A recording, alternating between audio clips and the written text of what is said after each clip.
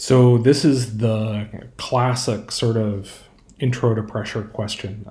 The manometer is how we measure pressures, or how we used to measure pressures.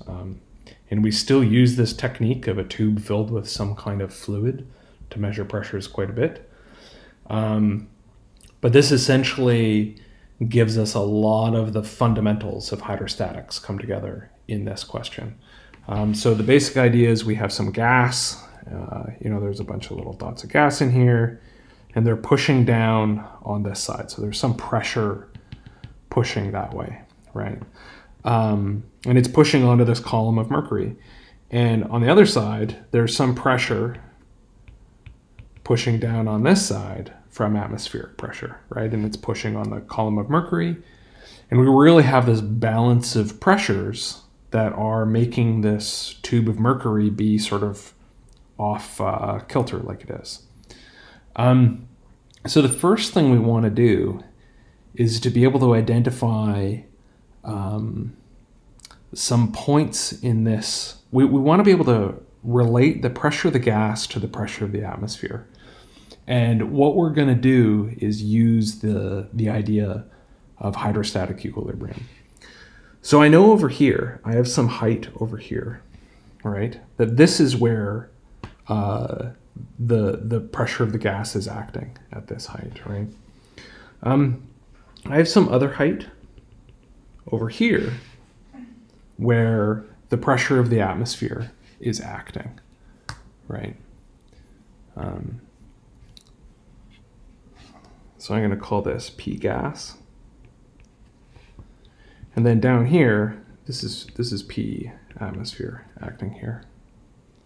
And there's some height difference between these two lines. That's called H. Okay. So the most fundamental thing to realize is that we have a point here where it's atmospheric pressure, and we have this point here, and these are connected, right, in the same fluid, this point and this point. So I'm going to call this maybe P1 and this P2. Because they're connected, what hydrostatic pressure says, or hydrostatic equilibrium says, is that the pressure at that one point is equal to the pressure at this other point. Okay. But we also know the pressure at these points from different methods. I know that P1 is actually just atmospheric pressure, right? So that's what's acting there. I know that the pressure at P2 is actually P gas, the pressure acting at the top of the column of the mercury, plus rho GH, that height, and this rho is the density of mercury, right?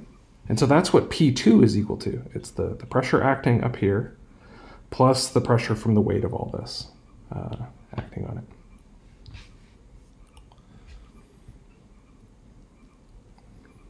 So we can turn this around and we can say that the pressure of the gas in this situation is equal to P naught, or P atmospheric, minus rho GH.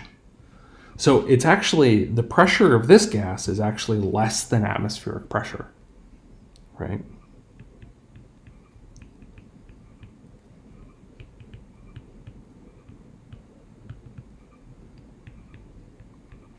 Cool. Okay. And we can actually calculate it out. So we know some of these numbers here. We know that P gas is equal to 101,000 pascals.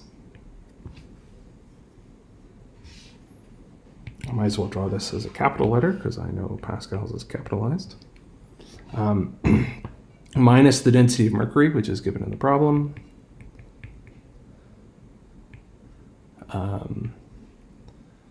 times the height, which is 10 centimeters, right? 0.1 meters, which comes from 16 centimeters minus 10 centimeters, and then times the acceleration due to gravity. And the number I get from that is actually 87.7 kilopascals. Okay.